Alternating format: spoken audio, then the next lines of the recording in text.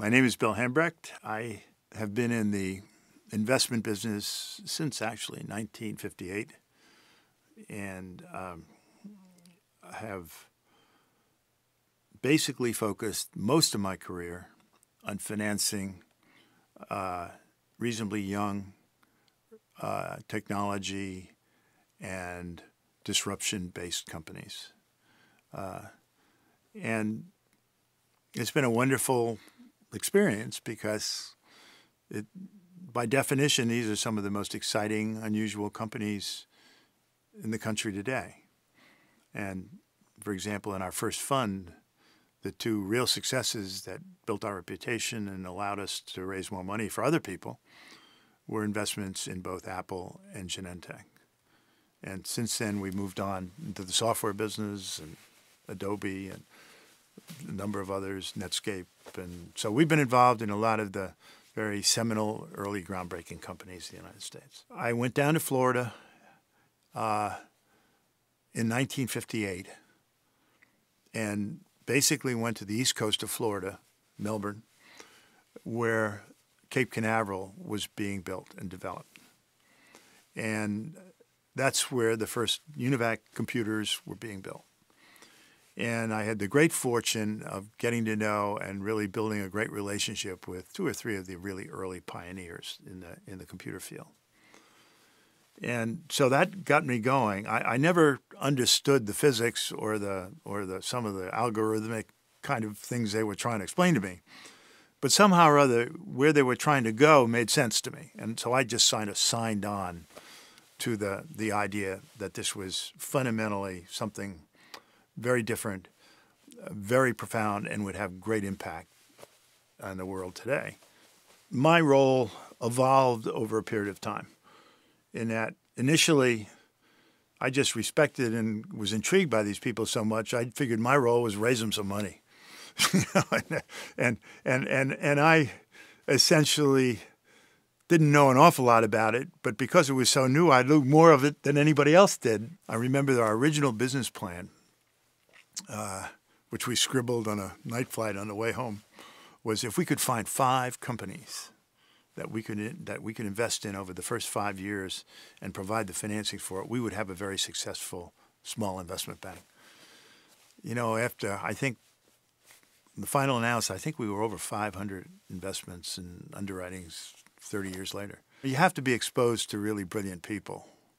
And we were so lucky to have people like Bob Noyes and Steve Jobs and people like that, you know, now people look on them as icons. Hey, those days, you know, these were the guys you kind of went out and had a beer with. There were really about 3 or 4 seminal events where I was involved with Steve in his initial IPO, in the Pixar IPO. We crisscrossed on 3 or 4 things that all worked very well. And look, I loved the guy. I thought he was a great a great visionary. You know, it was funny. Walter Isaacson summarizes the book by saying, you know, Steve wasn't the smartest guy in the room, but he was a genius. And I told Walter later, I said, you know, I would disagree with that. I think Steve was the smartest guy in the room and was great at recognizing genius in others. That was what he really did well. The problem that the venture capital community and entrepreneurs face today is that there's been very little access to the public markets for the past 10 years. You know, there's some statistics that are really sobering and uncomfortable every time I look at them. For example, the number of publicly reporting companies in the United States has gone from over 9,000 to under 5,000. So there's enormous shrinkage in the number of public companies. We now have some efforts going to try and make it simpler and less costly to go public in, say, a $20 or $30 million offering, which is more than enough for 95% of these companies. Normally, that fixes their balance sheets forever. You know, people forget, you know, the initial public offering for Intel was around $5 million. The initial public offering for Adobe was one of the great successes in 1986 was $6 million. Microsoft went public for $30 million. Open IPO differs from a traditional underwriting process, I think, in two basic principles. The first is that the price is set by the marketplace. In our system, the way it works is you start with the highest bid and you count down to the last share that you want to sell. In other words, if you want to sell 1 million share, the bid given for the millionth share becomes the clearing price for the transaction. And so everybody who bids that price or higher gets it at the clearing price.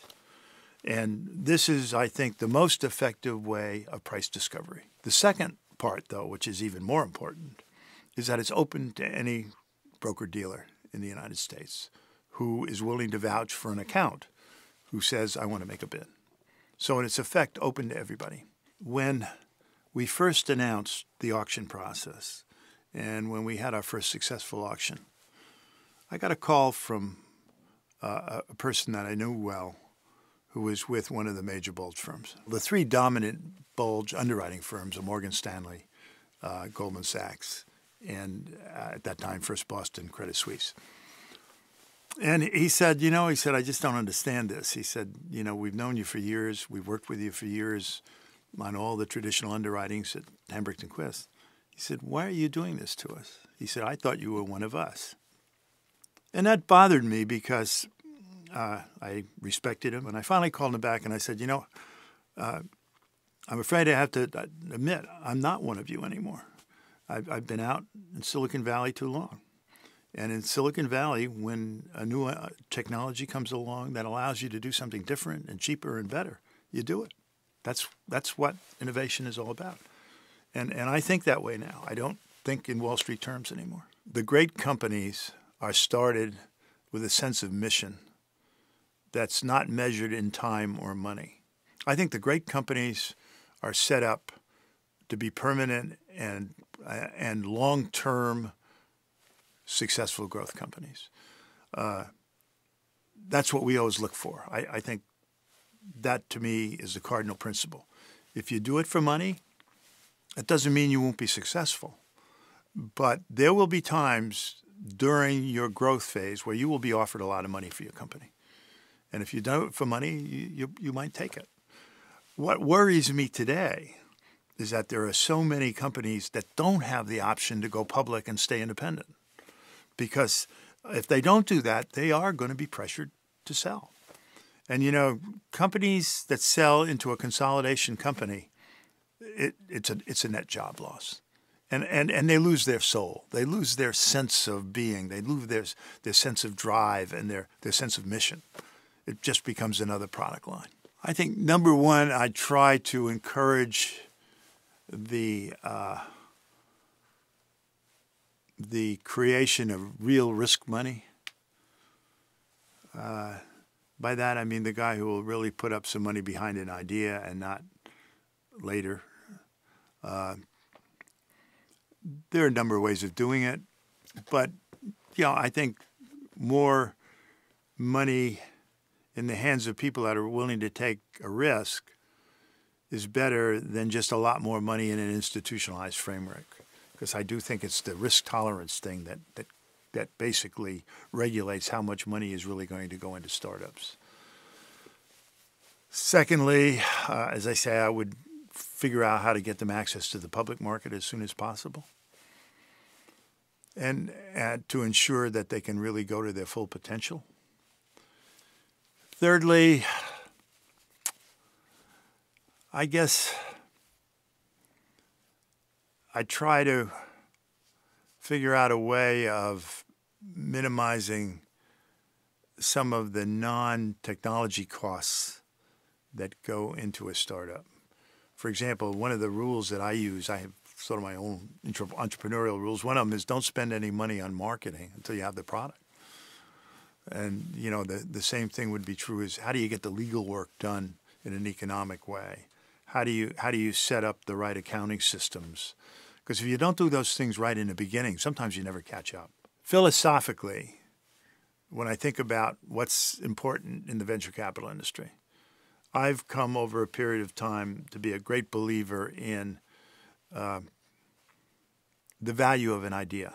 When we look at a venture, the first thing is we really have to have a methodology to be able to try and judge how strong the idea is and how sustainable the idea is. Then, of course, you move on to you've got to get the money. But as I say, generally, most of these great ideas don't need a lot of money. It really hurts me when I see some of these younger companies that have done a really good job sell out. Because no matter how you call it, it's the end of a business. And I think that's a shame. I always believed in being the low-cost producer. I never liked a business that was selling a product that cost more than the other product, and basically its success was based on pure marketing. I always felt that the value added ought to be there. And so I had a natural predilection for people that kept lowering the cost, making it simpler, making it better.